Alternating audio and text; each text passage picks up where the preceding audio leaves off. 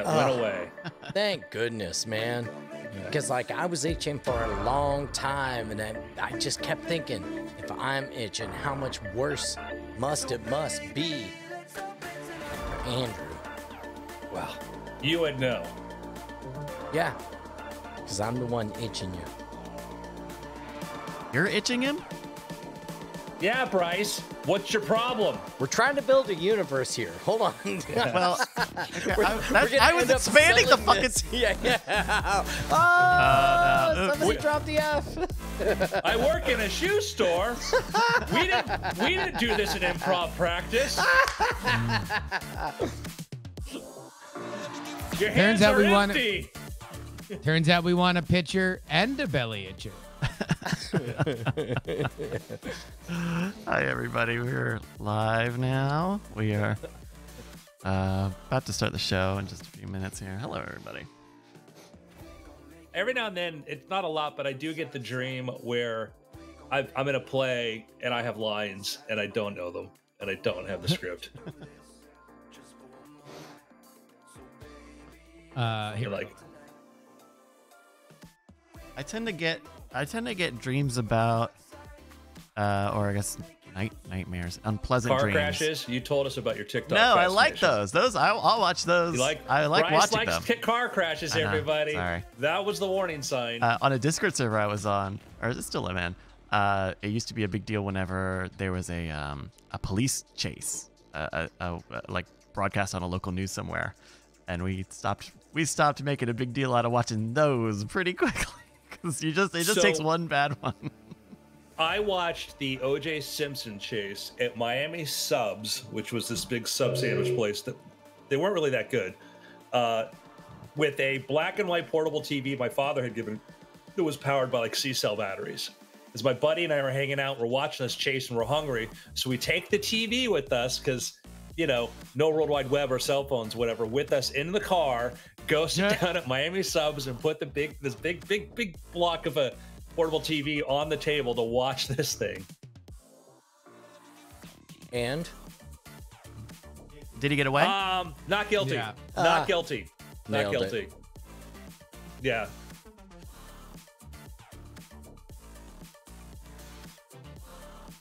My gosh, Man, you can't see my bikini line anymore, can you?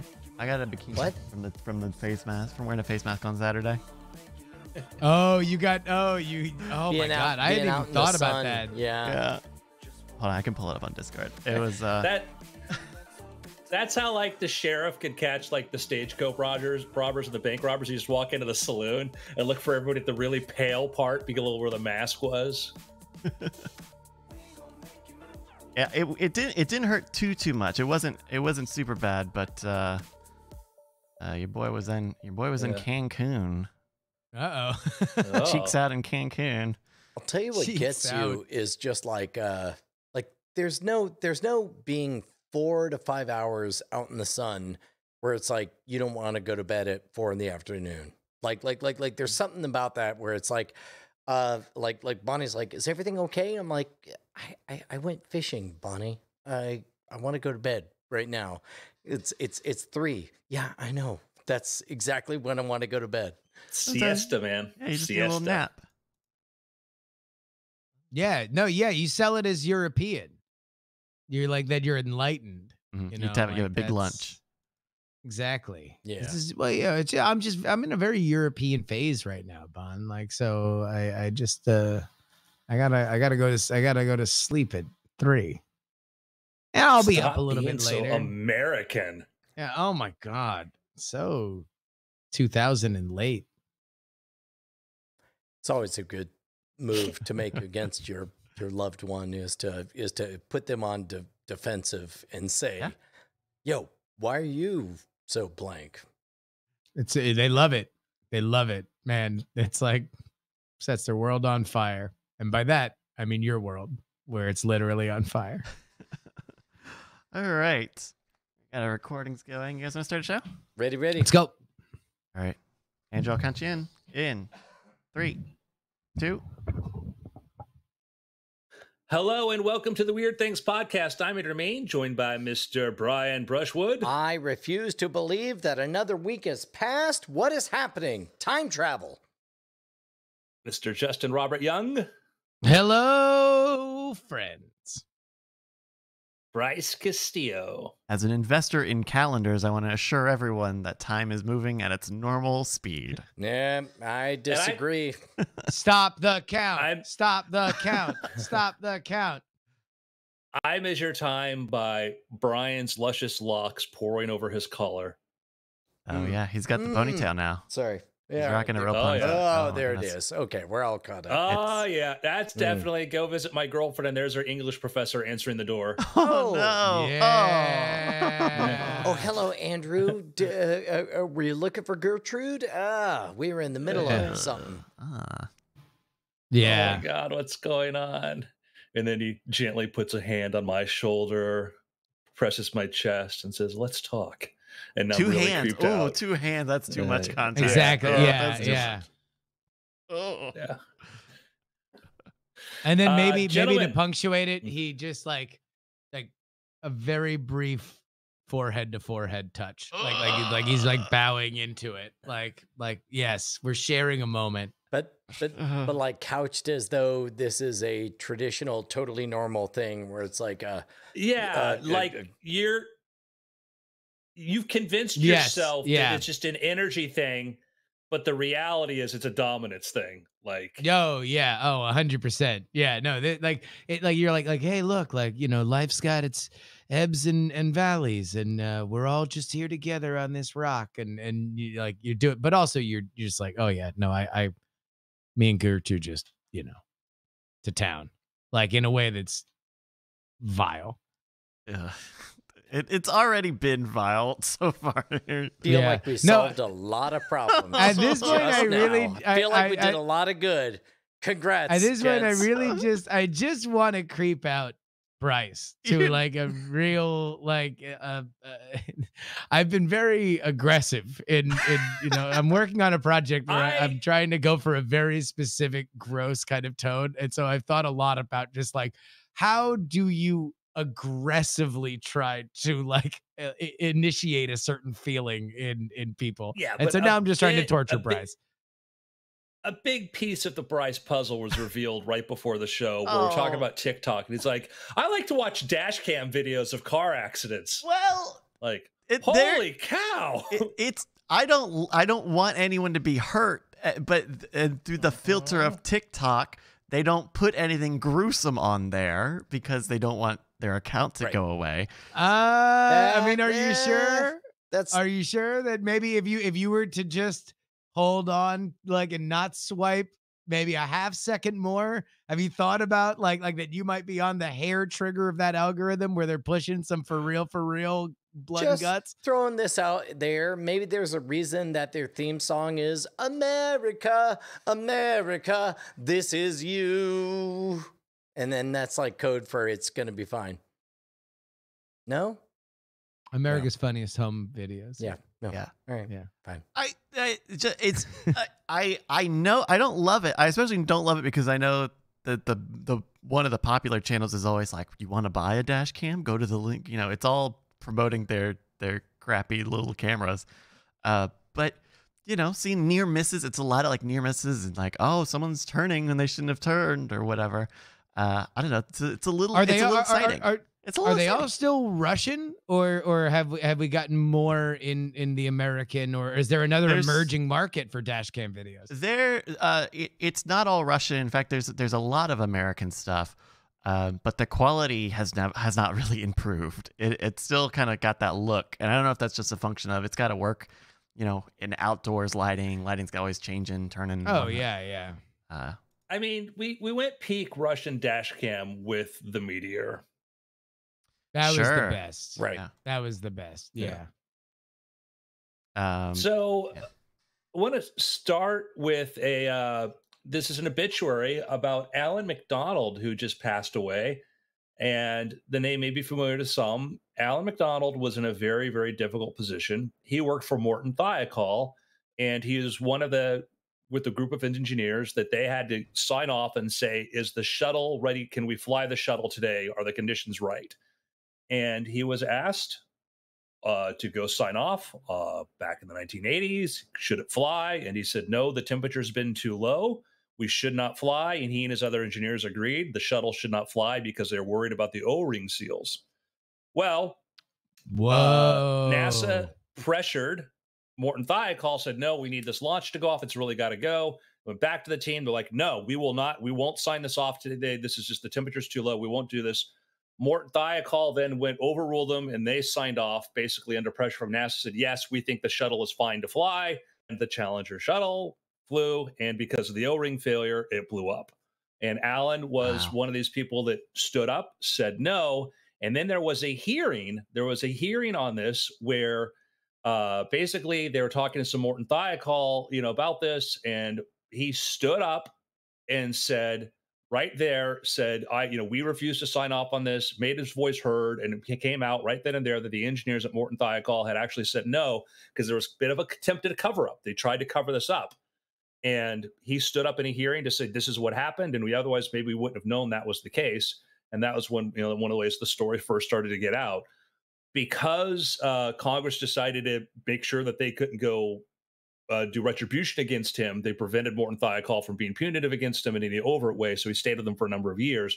But he since went on to become a lecturer about ethics, about speaking to your conscience. Even though people pressure you and say you need to do a thing, he's stood very much about you need to stand your ground if what's right. Because his logic is like, if I said yes and something bad happened, I would regret it for the rest of my life. If I said no, and maybe everything was fine, that's fine. It's easier to live with than that.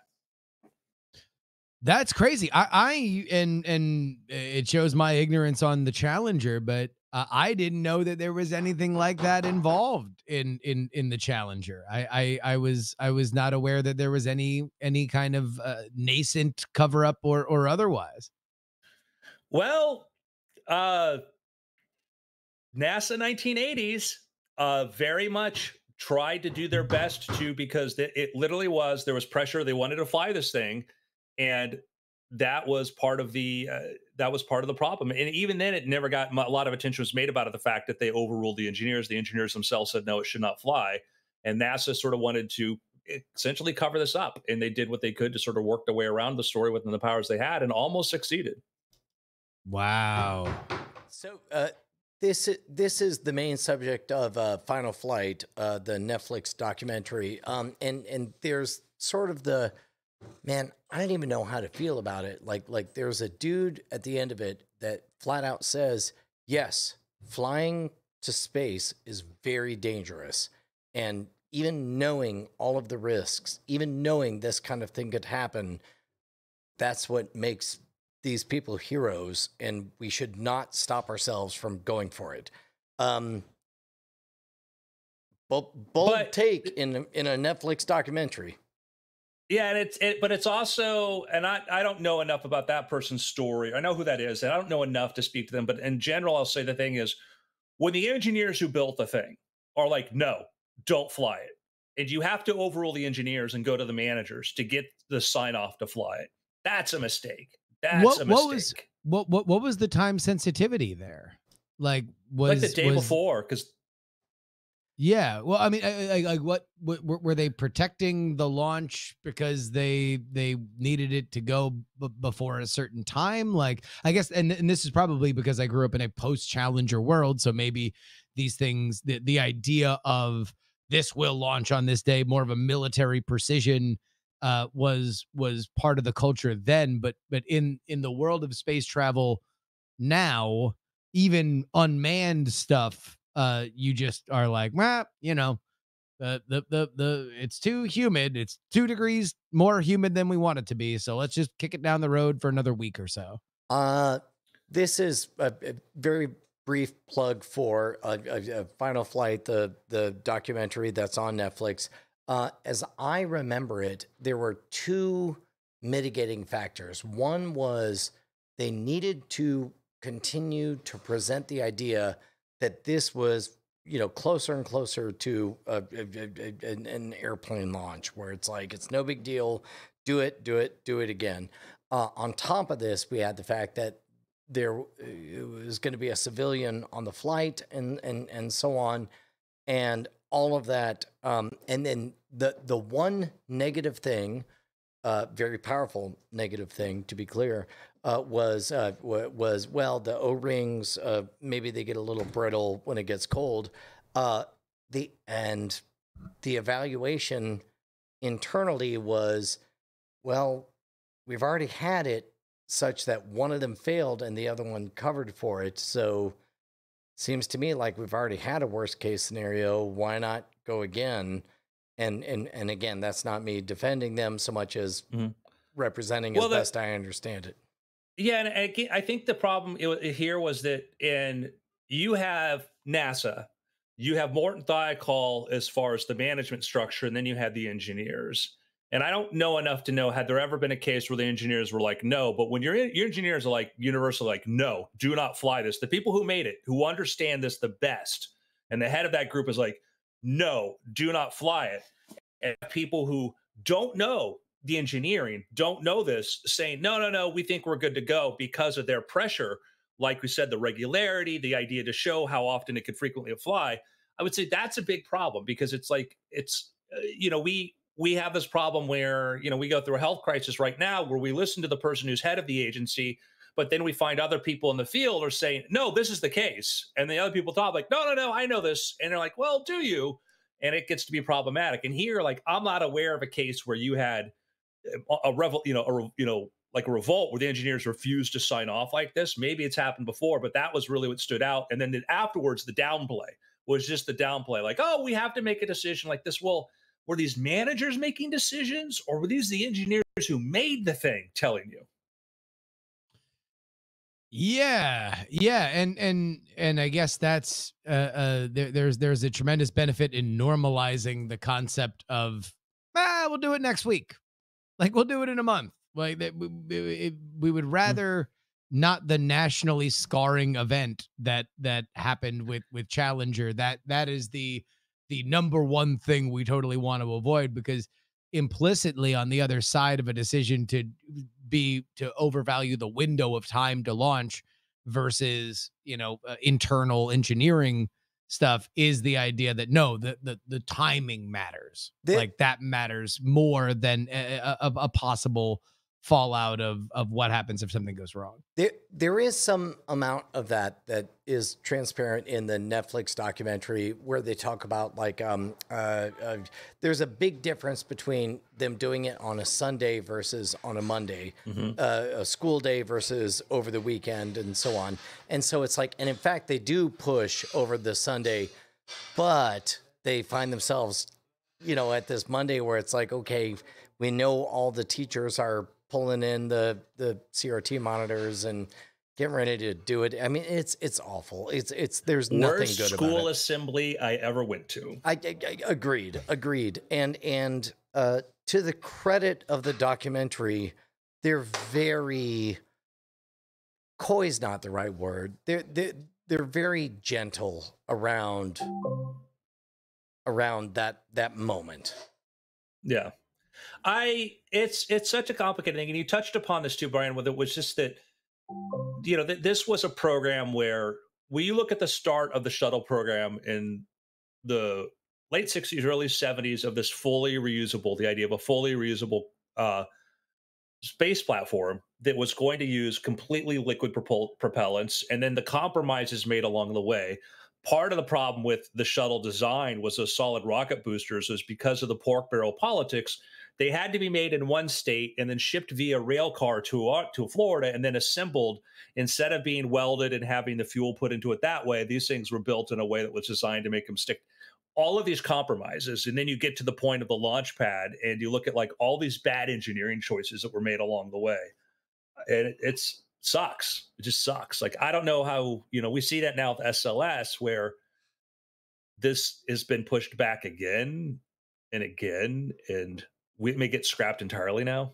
And there's a temptation to simplify things into a good guy and bad guy duality. and I think that does no service to anybody. Man, I can't recommend this documentary highly enough, because it's like, above everything, yes, you see all of the difficulties of the moment, but most importantly, you see humans that went up in in that experience.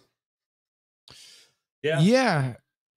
I mean, I think it's fascinating now as we legitimately get to a time where we're becoming bored with rockets going up and doing increasingly complex things.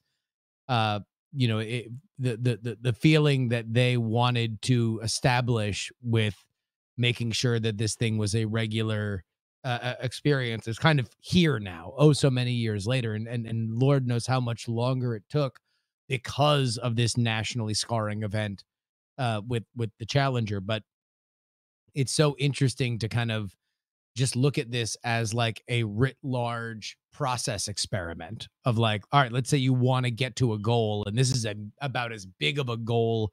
I mean, normalizing the concept of an earthbound species to understand that people go to space all the time is a massive cultural shift. How do you do it? What are the building blocks that need to happen, to make that a reality? And I think the closest thing that you could say now from our perspective is just people doing it all the time, and therefore us saying, well, how far am I from doing that?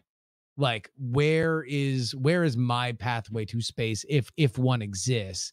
Like, that's what makes us comfortable on it. And God knows when, especially for you guys were young, watching that literally in school, a childhood traumatic experience is probably not the way that you want to contextualize where am I in the line of who goes to space and how I feel about it.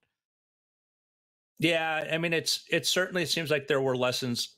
Well, we say there was lessons learned, and then we had the other shuttle blow up. That was part of the problem too. And then you kind of dig into NASA, like, no, there was nothing we could do, and you dig in furthermore, and you find out like, no, you just found a different way to ignore problems and sort of push blame aside. And then with the SLS, there certainly is, perhaps now, there's a tremendous amount of caution, which is good, but still the process by which they were building this thing, it's just a complete disaster of a project where, let's use all the elements for the super successful shuttle program for a new rocket, because that wasn't problematic.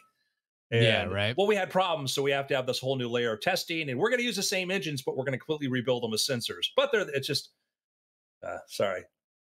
But it's doubly tough because there's the reality of the challenges that the whole program has gone through, but then doubled on that is the reality of, like, spiritually, do I want to allow brave, crazy people to really go for it and know that there's a 1 in 100 chance that they'll blow up halfway on their way?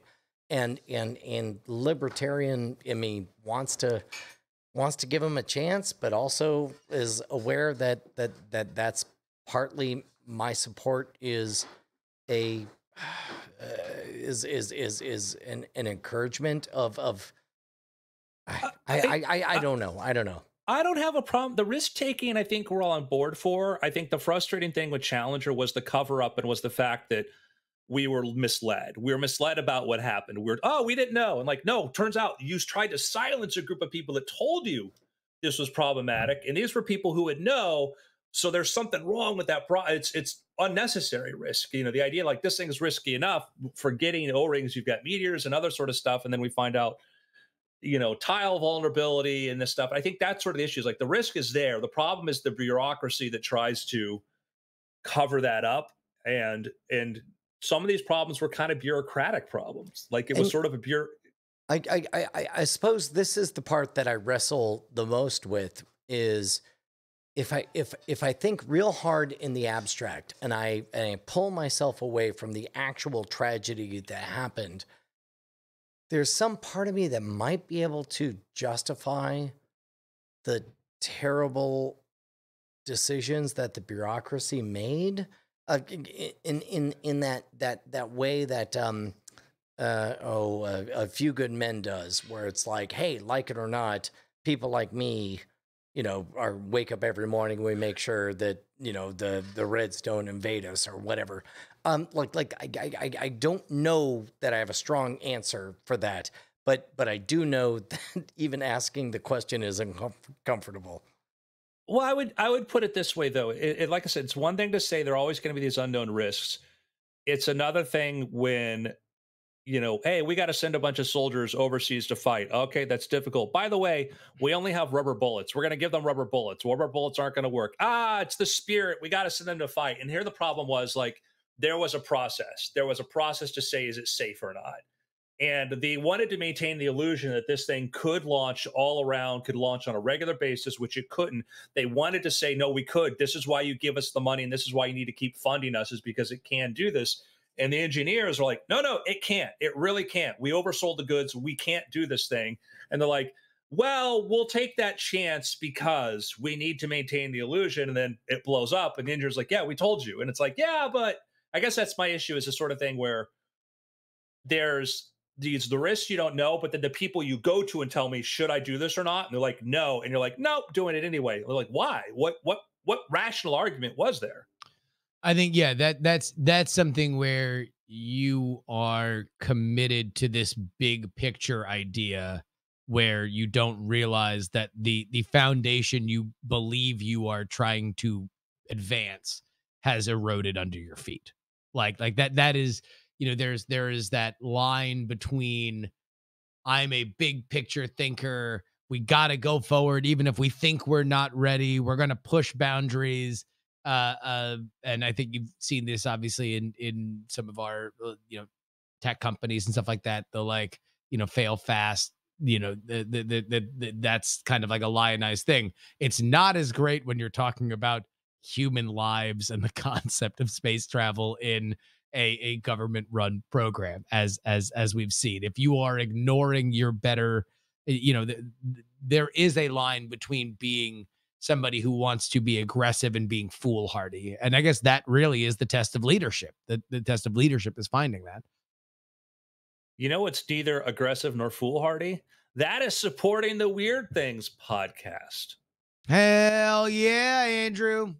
Patreon.com/Weird Things. Get on over there right now. You support us. You get access to our After Things podcast before anybody else. It's a great time. Patreon.com/Weird Things. Gentlemen, in the spirit of talking about space and trying things, did you guys get to watch SN10? That is Starship Serial number 10. This is the one that almost made it, like it did in like 99%. And forgive me the background, whatever. That's us. We're building a spaceship. I didn't want to make a big deal about it. We're about to fly to the moon. It's fine. But if I understand correctly, SLS or whatever the latest generation is, like, it full on landed and then whoopsie doodle exploded. What happened? It took off. It went to 10 kilometers. They wanted to test this maneuver. They wanted to test the re-entry maneuver and have it land, which it did. A little bit of a hard landing, but it fully landed. It did everything it was supposed to do within that profile. They watch the SpaceX podcast. They're like, it's sitting there in the pad, like, oh, and there you go. This will conclude the SpaceX podcast. Or stream ends 2 or 3 minutes later. Like, you watch Everyday Astronaut, they're wrapping up, like, yay, it did it. This is great. Blah, blah, blah. Boom! It blows up. It's in a sense of comedic timing. So in this case, like, everything worked pretty much 100%. Have they spoken yet out loud about, like, why, whoopsie doodle, it blew up? They're looking, there were some deals with like engine pressure, some other issues there that they were trying to deal with. So, and you can see there's a lot of fire coming off of that one of the engines right there. So it's the beautiful thing about the process they're doing is the amazing thing is, like, so we watched this thing land and then we watched it blow up. And right now, SN11 is being wheeled to the launch pad. Yeah. That this The is next one. they are already like ready to rock and roll. Here's our next version, and the incremental progress that they're making is,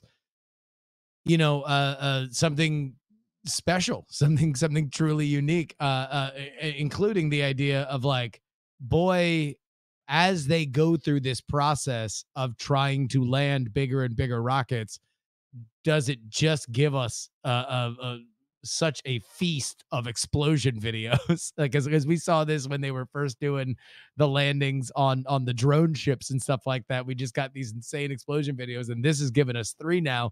But again, it's each and every step brings us closer. And for the SpaceX podcast, as far as anybody knows, it landed. Now you watch other video and you can see one of the most spectacular explosions that you have ever seen in your entire life.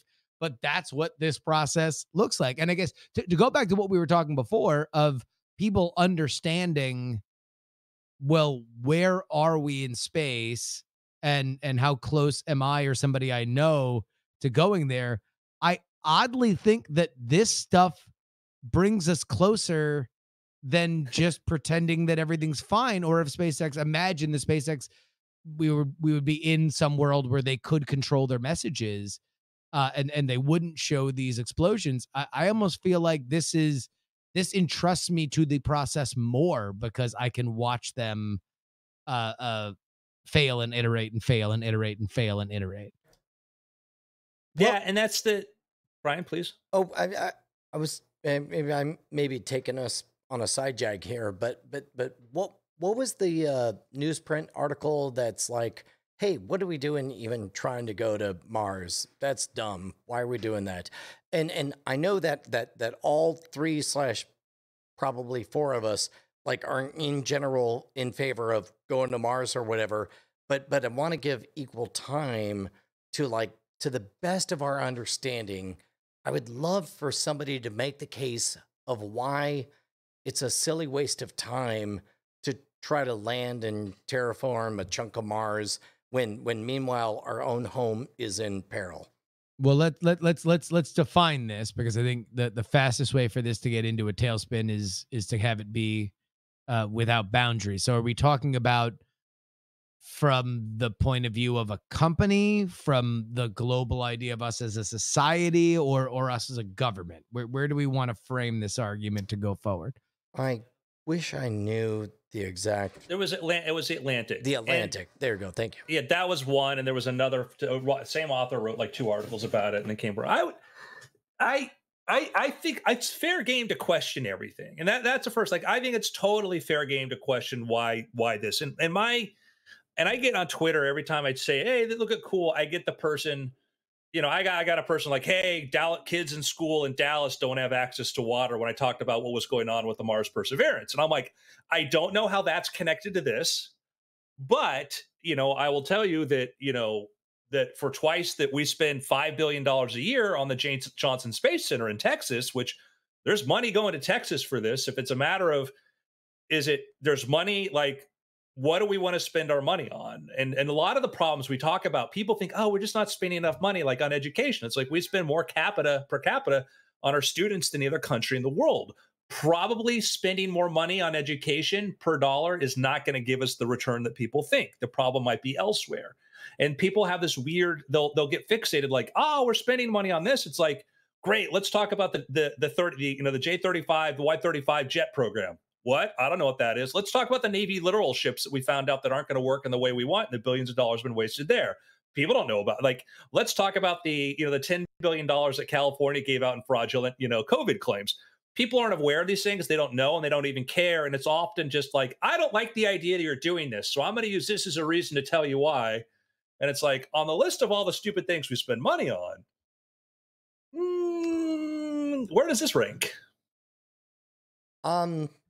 Yeah, doggone it. I feel like there's a strong probability that among the four of us, none of us are going to have a really good counter argument. I feel like we're all on team go to Mars.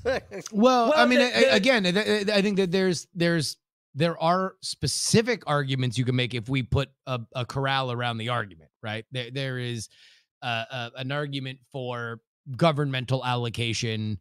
If you are saying, okay, well, the government's going to put in this amount of money, there's an argument from SpaceX where it's like, okay, well, before you think about, you're overreaching by trying to send something to Mars or having a rocket that could go to Mars. You should try to do more in near orbit or something else, right? There's a societal argument of we should not focus on this and we should not lionize this. We should focus on more near-term goals as opposed to believing in this idea that is, even at its most optimistic, is a far-flung perspective. You can make those. Here's when I hear the we thing, and I hear the thing that frustrates me about this is like, I hear, oh, we should do this. Like, okay, so you're telling everybody, every engineer that wants to work in aerospace, they're in the wrong field, that they should go work in this other listening And it's frustrating because I'm like, listening to a writer telling you guys should go do this. Like, why don't you do it? Like, you're telling other people like, no, I want to work in space. Elon Musk is like, I want to work on space development. I'm like, no, you must do the thing that I think is important, but I don't really spend that much time working on. And I prefer to just tell other people what to do. That's sort of the thing that's sort of frustrating to me is just like, it's like I think people are involved in, let's say, climate change issues, whatever. I'm like, man, go get engineering degrees, come up with the tech to solve this stuff. Like, I think that like you can only spend so much time raising awareness. Let's build stuff.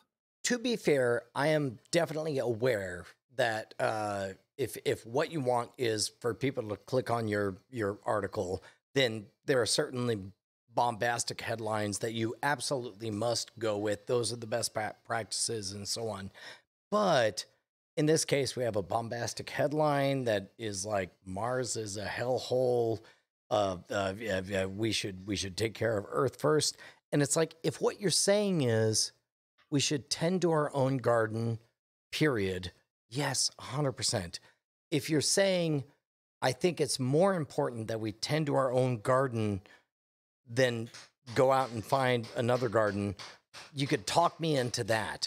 But the idea that it's like, you shouldn't even be trying to build another garden until we've gotten our garden perfected, that's where we break apart. Well, I two things. One is, yeah, imagine if Elon Musk spent less time on SpaceX and tried to create like an electric car company or maybe a solar company. Maybe he should do that. And oh, wait, he did do that. Okay.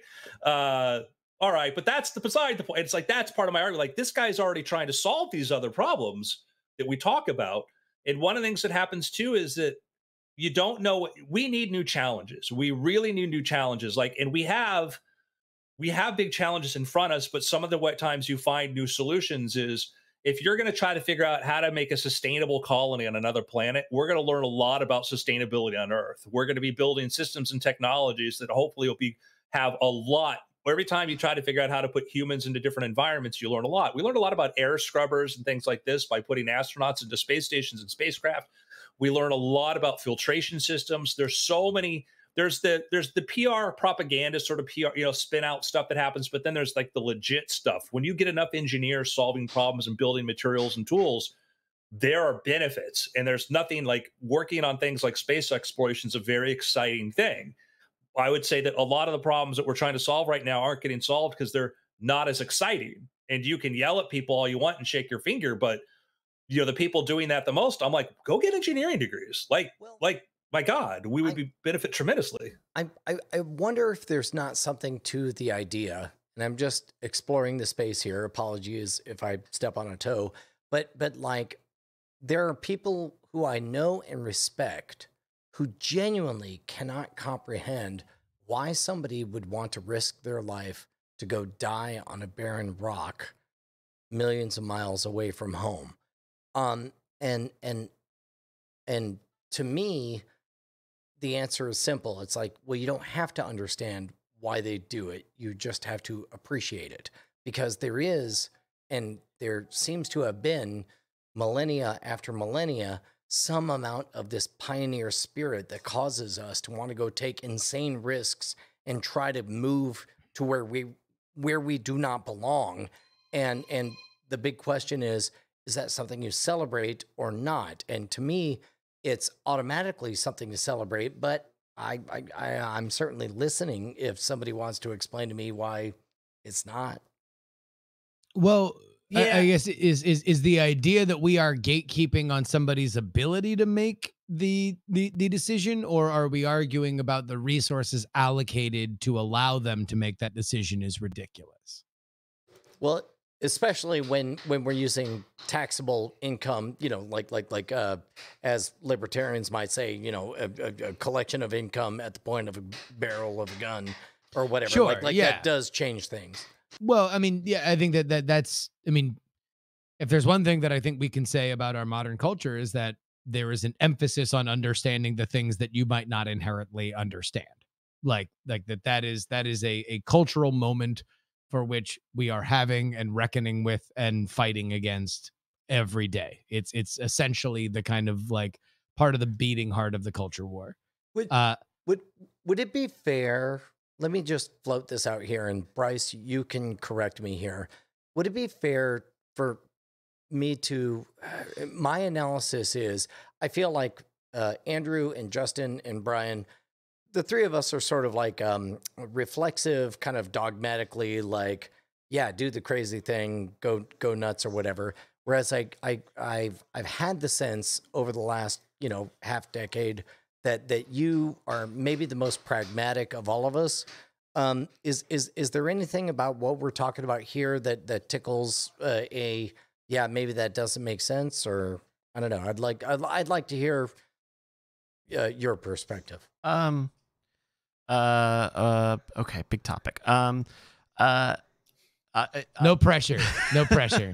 Whatever you do, Bryce. I'm being don't positioned think about... as the straw man in this argument. No, you're not. I just want to You're make not. it clear. You're not a straw man. We all have very clearly defined positions. Some of them have been built over 10 years. So now attack them. Attack them as hard as you can. Go. No.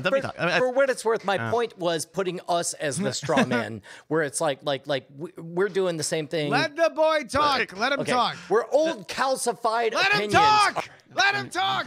I think it makes sense to look at a very long term approach to humanity and to life, to civilization, to just general consciousness. I think it would be probably prudent to start looking at, hey, what would it look like to terraform and make livable life on other planets, especially kind of looking again on the long term at the state of Earth. I think that all makes sense, and you have to kind of start with, well, how do we get there? How do we get stuff to and from there, right? It's like building roads, right? You have to have roads and paths before you can really start saying where all the important places are. So I think that all makes sense. As far as like public funds, I don't know, right? A lot of this is SpaceX doing it, and where's that money coming from? Maybe contracts. I don't know enough about the actual money element to say what is and isn't there. I know you would not. Bryce doesn't sully his hands with money. But and I think because this process of kind of figuring out, well, how do we get there and how do we get back? I think we don't talk enough about what it looks like. I know Musk has mentioned, terraforming Mars and the little picture of the green Mars, planet photos and all. I kind of wish there was a little more of that to let everyone know, like, hey, this is a very long window of time that we're covering here. We're talking about, I mean, I couldn't even put a good number, hundreds of years ultimately, about having a living civilization that isn't just people sent out to die on Mars. Like, I don't, who knows how long that is, but right now it's all about the kind of. Right now we're in the you ever see those old infomercials from the 90s, the big trucks commercial? Oh, here's videos of the big trucks and all the big machines. And that's kind of where we're at right now with some of the space stuff, where it would be good if we also had There they are. You can hear them right now. That's right. They're doing I space know- all right, stuff all right. right Hold now. on, hold on, no hold on, explanation. hold on. No Let's just- explanation. Those are just the big trucks. The This big is how trucks good are- our Foley work is. Keep going. I just love the idea that this is the the work that's being done there is just it's getting more cartoonish where it's just like there's just gonna be the big saw like and then like a jackhammer and somebody's driving beep beep, beep. Just every element of Foley work for construction is just eventually going to make its way out. the metal plate doing thunder sounds. Yeah. And then like just stuff that doesn't make sense, like the thing that gets lug nuts off cars, like But I wish there was a little bit more of reminding people, hey, this is the vision. Ultimately, we're trying to look at not just going to this hellhole, which it is right now. Mars is the hellhole. No one can live there. But how do we make it livable? How do we make places that are livable? How do we make the environment livable, the atmosphere? What can we do? Well, we can't even begin to work on that until we actually can get stuff up there. And I think that's a little bit of the story that normal people who aren't who don't tune into the streams and stuff, they to like the live launches and all, I think they need to be reminded a little bit of what the ultimate idea, not even goals, just the ideas, the things that we don't even know that we don't know yet. I have a friend who was a SpaceX initial investor, and he's like, no, I don't. The Mars thing, I think he's like, I think it's a PR. I don't believe it. I think Elon just. I'm like, because he's a very successful, wealthy person, and he cannot conceive of why anybody would go to Mars. He's like, who would go to Mars? And I'm like, dude, in your world, there is nobody on Mount Everest right now. There is nobody living in Antarctica. If everybody behaved the way you think people would behave, there are not people below the ocean in submarines traveling down there. Richard Garriott did not go to the Challenger Deep. None of these people exist in your world, and he can't see why he would do it. And then, I mean, look, and if we're gonna go back to our modern culture, identity matters a lot. Like if you can dedicate yourself to something, be it religion, family, military, like these are things for which people find solace because they can wake up every morning and go to sleep every night saying, my life is lived in the advancement of this thing. Are you telling me that there aren't going to be people within our lifetime for whom are living the lifestyle for a trip to Mars, to be Mars colonists, a Mars colonist lifestyle on Earth so they can be prepared to do it? I fully expect that to happen and probably happen a lot sooner than any of us want to think about it. yeah, like the argument I sort of make is like, don't go to Comic-Con and ask people to raise their hand if they want to go to space because you're going to get who knows. Go to a graduating class of students studying geology, and biology, and people like this, people who are already signing up to go spend months and months on these research specials in the most inhospitable environments you can imagine. I dated a girl who was a geologist, and the most exciting thing in the world for her was to go to Antarctica and to get rocks. And I'm like, Yeah. You're in freezing temperature. You're in a little hut with a bunch of other people, but then I got to go out and I got to get these rocks. And I'm like, I don't understand. But those people exist and they're real, and they're the real reason cool things happen in our world. This is a dumb parallel, but it's like I can't stop thinking about how all of the data that we have for 12 years of Scam School, Scam Nation, Monorogue, everything is on some number of hard drives. And the only reason I'm able to sleep at night is because they're diversified and there's backups of everything. And even if it's not going to go anywhere, I regret nothing about this sound. I'm glad. It makes my point. I'm glad that we continue to diversify, and it seems like whether or not we ever establish a decent colony on Mars or the moon or what have you, like the efforts to move in that direction are very important for keeping the spirit of humanity alive. And I think I imagine that part of where some of the where some of the I don't know, the feelings against it are because, I mean, right now, I mean, the first people who go to Mars are not going to come back. They're right. I mean, they're gonna. This was a point of contention in the past. I would encourage you to. But I would say for most people, again, people who maybe do not know too much about it, they may see this as a one way trip. I think that this is likely going to be a one-way trip for many. Yeah. No. What? No. What? No. That's an update. No, the plan is the plan. Like the whole thing that Musk is trying to do is. There's a reason they're building so many rockets, they're building so many engines. Is the idea is that it can keep going back and forth, and the idea that you don't make it a one-way trip, to make it sustainable, is to let people go there and come back, and to keep people bringing back and forth. I don't think the first group, definitely the first group of people, won't be one way. It's going to be return, and for a while, I think it'll be decades before people say, "Oh, I'm just going to go there and spend the rest of my time on Mars." Yeah, well, I mean, yeah, I guess my point is not necessarily to you are far more well versed in plans. My suspicion is simply just when people make a decision that they want to buy into something, many people get very invested, and that's what they want their life's work to be. So I mean, like early on when we're building when it's a research, the early line, it's going to be research missions. It's going to be research, putting places on there, building fuel depots, things like this, to have the capability to come back. And the idea is you're going to have more rockets on Mars capable of taking you back than rockets eventually carrying people to there.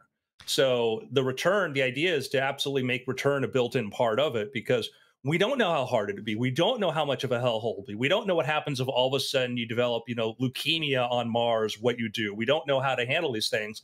But why not? The whole plan of Musk is like, build in the ability to return. Like, don't treat it like a one-shot Apollo thing. Like, we literally watched a rocket with the three same booster engines they're going to be using to go to Mars. We watched one blow up last week. The next one is on the launch pad already. Yeah, because he wants to keep his factory going. And factually, like, you're right. That sounds more right than my understanding a few minutes ago. But I guess it's part of the story, right? We haven't seen anyone go and come back yet, obviously, and that's going to be for a while. And I think just it's part of a public perception thing, right? If we're talking about what is the argument against going to Mars, I think a lot of that is something that you can win over with PR, with like reminding people, here's the future. It's not going to immediately be a one-way trek into the endless void of space, and kind of beating against that image, because part of it is the image. It's not all facts versus facts. This is a certain amount. I would guess, because that's best I can do right now, is that is probably what is fueling a lot of that idea that we're talking against. And for most of the Apollo program, it wasn't popular. The Apollo program, for most of the period of time, it was considered a huge waste on national resources. It was considerably expensive, was up to like 25% of the national budget. And people were like, why the moon? Why the moon? Why? And we did it, and we had a tremendous amount of national pride, and we felt great. And then a week later, we're like, why the moon again? And so, it's you can only go so far. But if you can build an economic model that makes sense, and I think that's a big part. But I mean, people in the comments have talked about like the moon and helium-3. Like, if you really dig into it, there's not really any resource there anywhere that's worthwhile bringing back. And we don't, by the time we have the ability to exploit helium-3, we'll be using deuterium fusion here or whatever. So you have to figure out, you got to do it for other reasons, which could be could be biotech and other things. But I'll give you an argument against, like, from the Mars as a hellhole. And they made the point, like, we should leave Mars to the microbes, which, to my knowledge, there are no microbes on Mars, but this author may have knowledge that we don't know. But there is the argument to be made, like, if we find life or we find things on Mars, should we go there and damage it or whatever? Should we colonize it and perhaps, impact it? And there's an argument to be made about, should we keep it preserved or pristine, etc. This is a version of the the Garden of Eden argument. The idea that there is a perfect state of nature, even if we don't understand it. The idea that however Mars is exactly how Mars is supposed to be. And yes, you could probably find some very pretty formations. You could probably find some awesome crystalline, tunnels or whatever. But it's like, meanwhile, and maybe it's because I'm a magician or what have you, but it's like, unless there's an observer, I don't see any benefit to anything being pretty at all. So I say right now, today, setting nanobots up and have them, start making that our new apartment.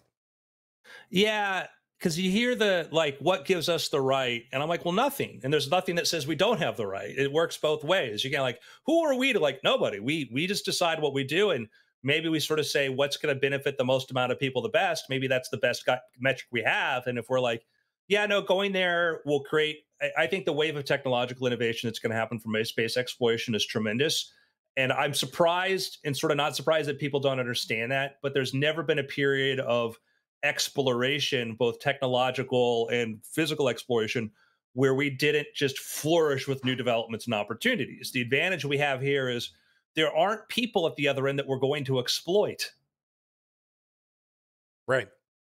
I mean, at most, the most generous version I can imagine is there's some slightly unique form of organic life that we will snuff out and corrupt by virtue of showing up. And that's fine. Yeah. Sorry, any of our fans who are not the right types of life. Oh, Jesus. Well, I mean, like, listen, if you did, Brian, and it's like, well, don't use disinfectant in your bathroom, people. Like, next time you use that tile cleaner, think about all the mold you're killing. It could have flourished, it could grow.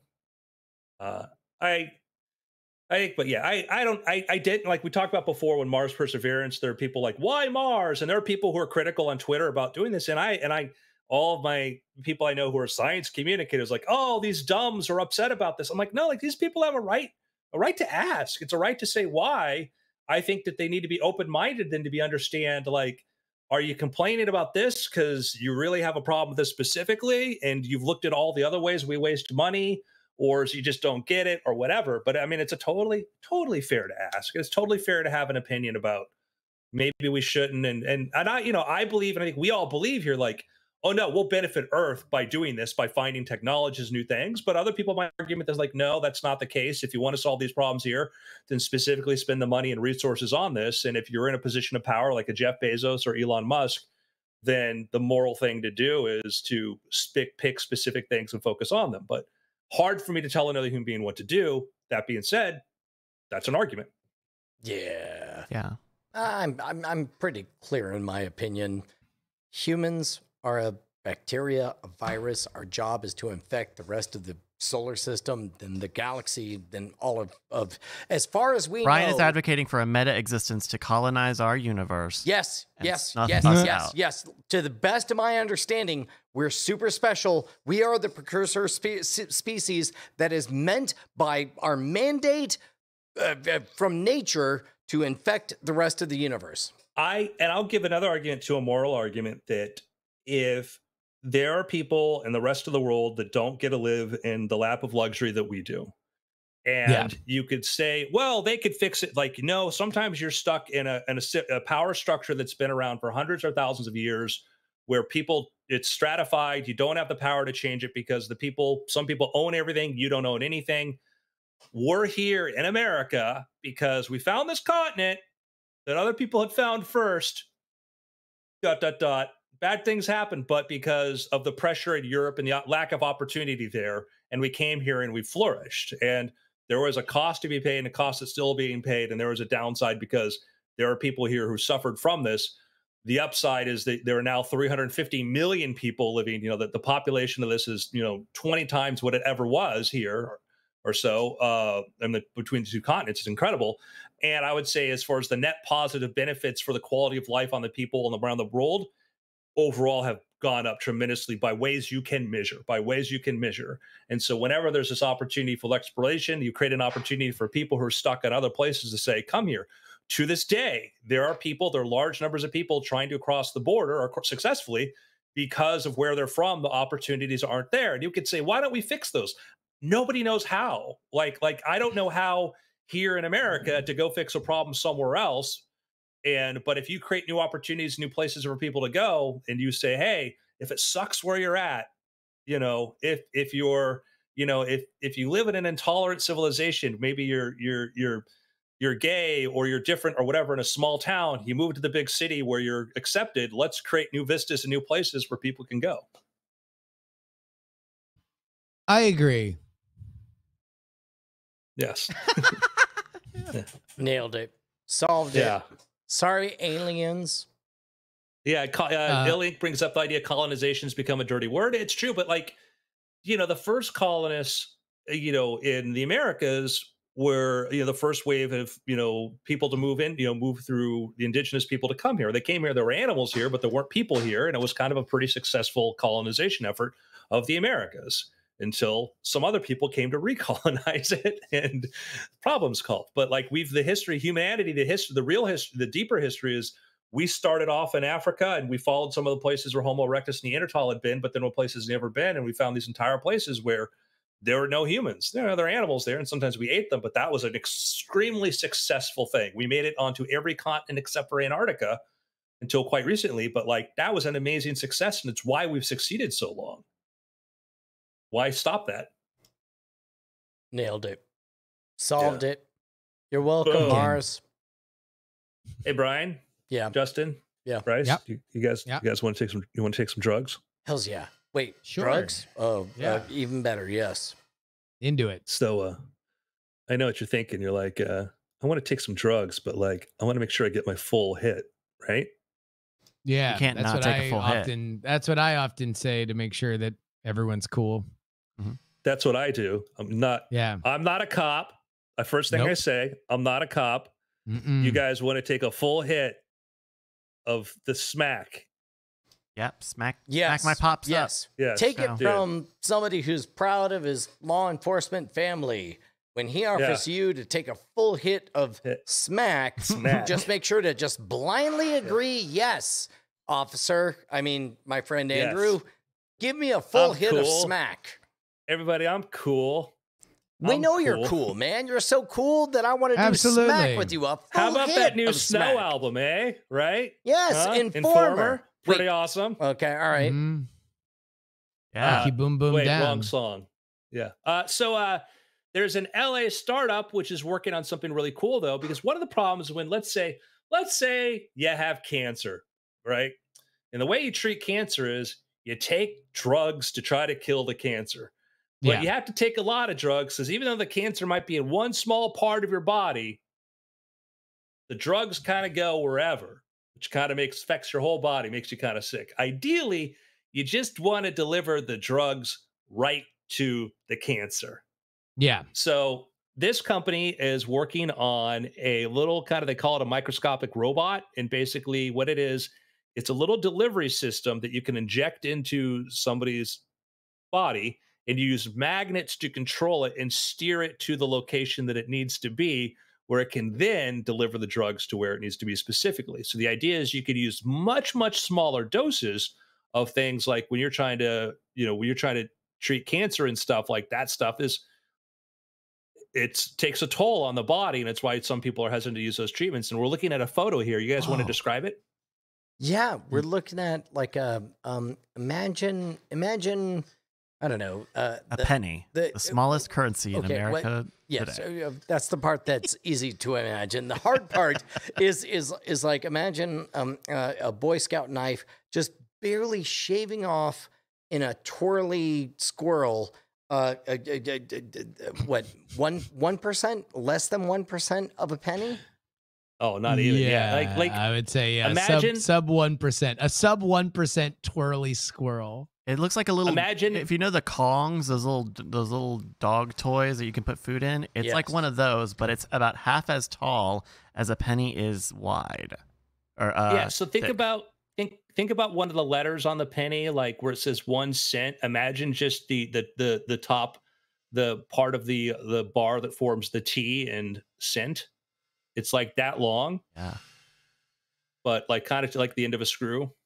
But But like we're all agreed, it's very small. That's the important part. It's small. It's so damn small. It's very small. It's a very, very small thing.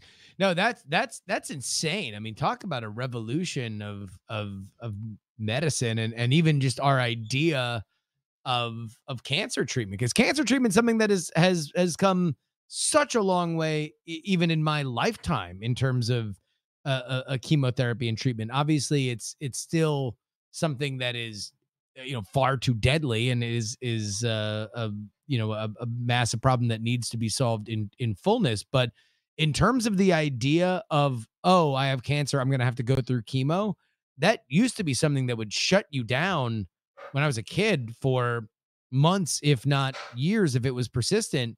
And now it's kind of, it's something to do. Like, and this would be another step forward on that. So, kind of a cool part about this is there are the two founders for the company had basically it's Michael Spiegelmacher and Aviad Mazels. They worked on a little company called PrimeSense. Would any of you have an iPhone with the front-facing face tracking system, which went first? That was the technology that went into Connect, and then Apple bought PrimeSense, that company, and uses that technology now in the iPhone for measuring your face and doing three-dimensional mapping of their face. After their company got acquired, they decided, what do we do next? And they got very interested in doing things with biosensing, or basically technology, and how could you do precise delivery. They worked with a leading researcher who'd done some, good research into the field of trying to precisely deliver drugs. And so you have a really great technical background working with some really great medical people. And sort of that's exciting to see, is you got people who've delivered a really amazing technology before and now trying to work on this. So would I be correct in my understanding where it's like, just as radiation therapy is essentially designed to point a radiation beam at a certain spot that is very active with cancer cells, make things unpleasant for the cancer cells, and then hopefully the healthier cells revive and live, thrive, and survive. This would be, we would physically maneuver a screw-like Jeep job over to that area to do the same thing. Yeah, and Bryce just highlighted a paragraph where what they're trying to start working towards first, which is brainstem gliomas. Because the problem there is if you try to use forms of like radiation or particle beam therapies on there, the tissue there is super delicate. And also there's the blood-brain barrier, which is, your brain, to prevent it from like getting infected by a number of things, there's this barrier that keeps certain things from going into there. And basically it's very hard to put things into your brain unless it's the permeability, the right shape. So the idea is using this to treat very, very hard to treat, starting with a very hard to treat disease first, to see if you can deliver drugs in a targeted way. So how soon do we get to declare victory? ?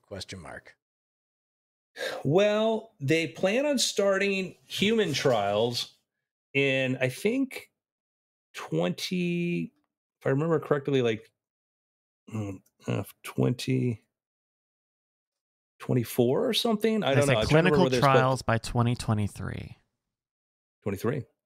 They're already a year ahead of schedule, guys. Yeah. Nailed it.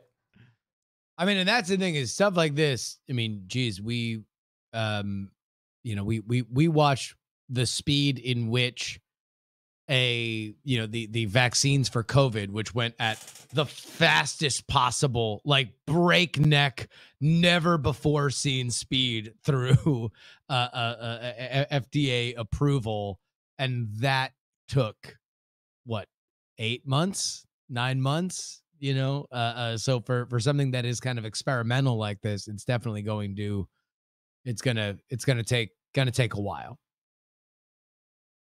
Well, we'll see. And yeah, it is like not just the fact that we came up with a vaccine, that we came up with an RNA vaccine. That was really the fact that we've now, we are now probably maybe 10 years ahead of where we would have been on a natural course as far as our ability to treat uh, certain infectious diseases now. And it won't be fully realized for like a year or so when you start to see this. But the technology that we've come up with, the innovations we have there, literally it was, we're probably half a decade to 10 years ahead of where we probably would have been on a different timeline.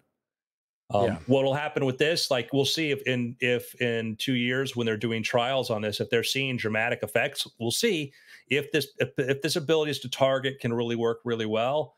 We'll probably be seeing widespread application with a few years. And we've the war against cancers a painful one, and there's but it's a one we're slowly been winning. You look at the rate, our improvement, your success, your survival rates, whatever, with cancer have been getting better and better. It's still not much comfort for somebody who's dealing with cancer or dealing with one that's really hard to treat. You can say, well, this other one's fine. It's like, well, F you, I don't have that, or my treatment's not responding. But we have been making progress, and things like this could really leapfrog and help things considerably. Yeah. Good news. Hopefully. Hell yeah. Gentlemen, let's do some picks. Dude, I finally watched all of Real Steel. It's cute. That's another show that was better than it needed to be. It was great. It was fun to see the Falcon bump into Wolverine, and the two of them act like they didn't even recognize each other. I loved it. Real Steel, man. Yeah, that was a movie that punched above its weight. And Wasp too, right? Isn't Evangeline Lilly? Oh, that's right. Real Steel? Yeah, you're right. But yeah, I really liked it. I mean, especially because I think this is pre-Creed. Like, sports movies have been, it's been a weird decade for sports movies. I think that the most highly recognized ones were very, like, we leaned heavily into the inspirational, the very special sports story. Those were like, Remember the Titans and stuff like that. But this was, I remember seeing it in theaters and just being like, that's just a flick that gets why boxing rules, and let's build a movie and a story based on why boxing rules, and then take it to the biggest level with the robots and everything. But it's like, that's what an awesome sports movie does, is just, it's about a game. Wrap your story around why the game is naturally fascinating, and then take it to the millionth degree. And that's what I loved about Real Steel.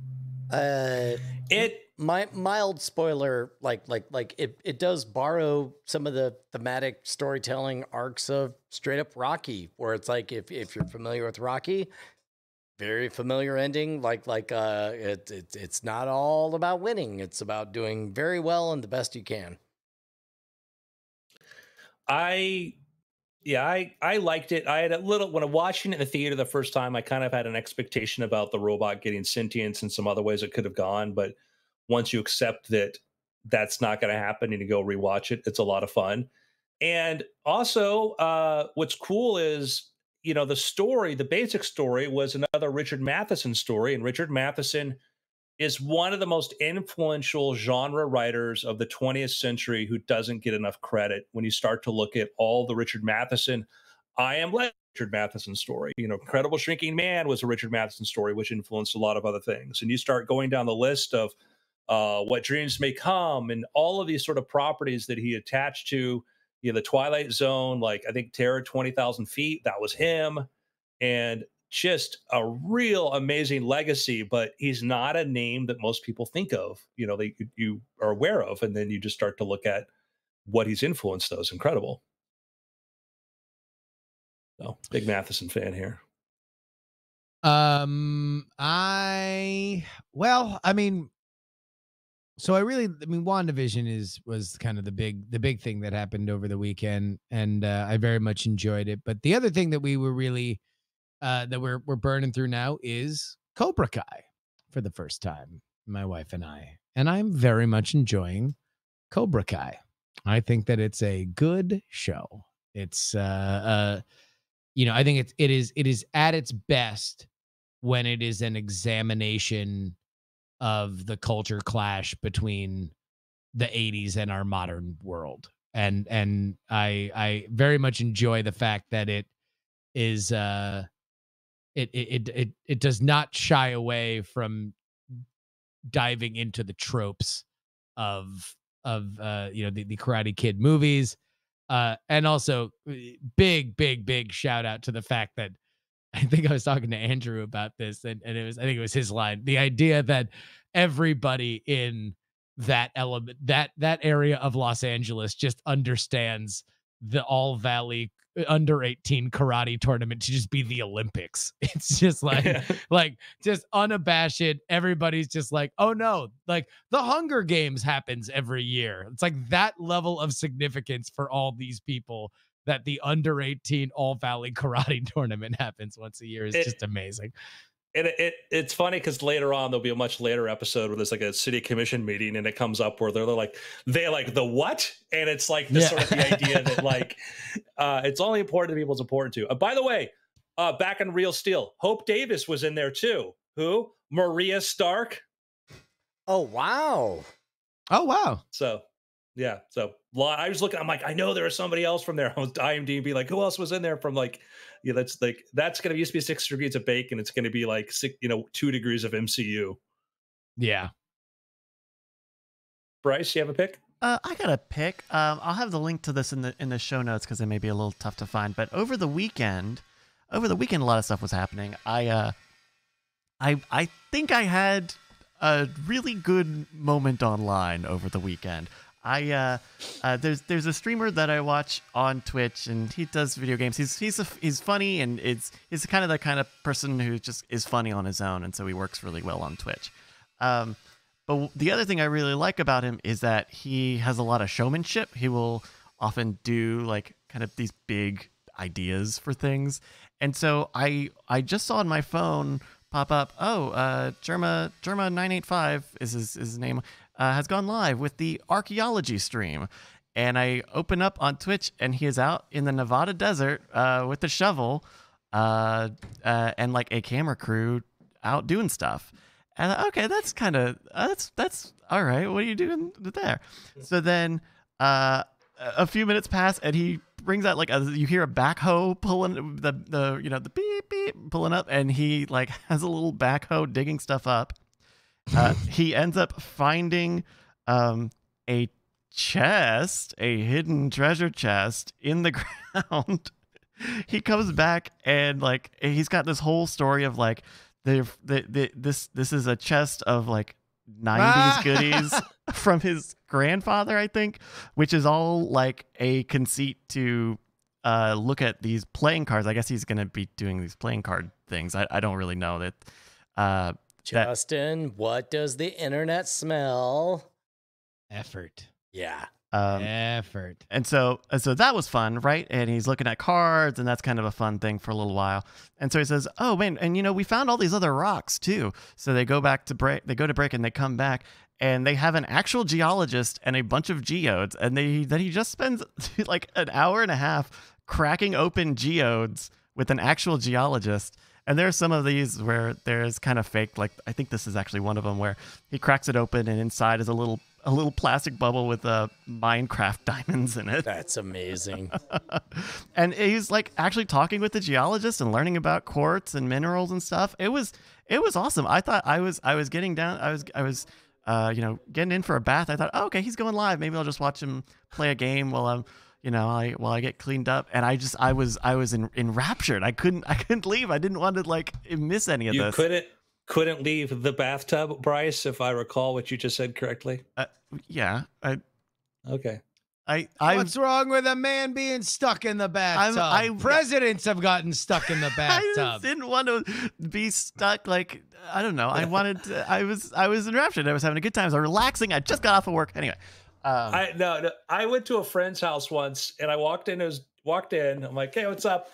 And I look, and I see this mirror propped in a doorway, and I go walk to the mirror, and I look, and I see the bathtub, and I turn around, and I look, and I see the TV. and this is like 90s. I'm like, Yeah. do you like just sit there and watch the TV through the mirror? He's like, yeah. I'm like, If you got the Okay. Oh, setup for it. I man. mean, now we got iPad, so just now I just decided I to know. take the iPad in there. No, Ashley, I got her. She got her stuff. I forget where it came from, but a whole little kit that just sits on top of the bathtub, like so she could just have her iPad and her glass of wine there the entire time. And I guess we might need a bigger one because we're gonna have a bigger bathtub soon. But yeah, no, that is definitely soakers are a thing, man. They're out there. Sometimes you just want to soak. You just Yeah, want to soak a little bit. I've known from time to time. I'm not judging.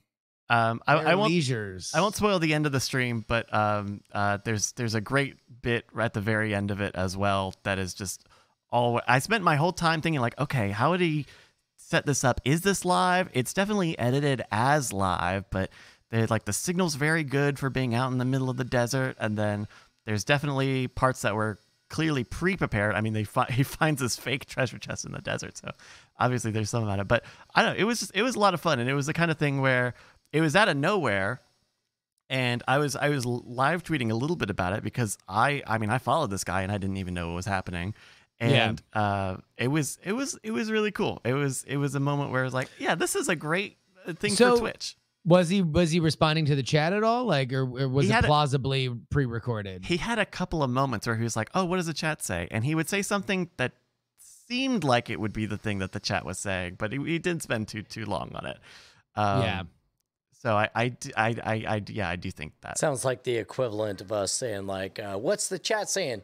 "Oh, Kuhan," and then move on. Basically, yeah. But it was really wholesome. I mean, he was like doing jokes a little bit, but he was just so excited to crack open geodes, and I was excited to watch it. They look cool. Geodes look cool, dude. So wait, how long did it go? How long was the stream? About 2.25 hours here. What I got the link in the show notes, so you can all find the video archive on YouTube. But that is a great thing where, like, especially if he's looking to launch like a Kickstarter or a product or something like that, a game. The idea that he did an event, didn't oversell it. It came out of nowhere, right? So now you're rewarding people for being there. You obviously spent a ton of time there.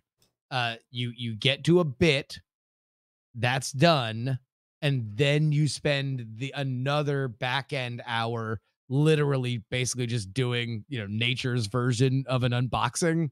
Like that's so smart. Very, very smart. It was a lot of fun. So Nice. yeah. Andrew, you got a pick?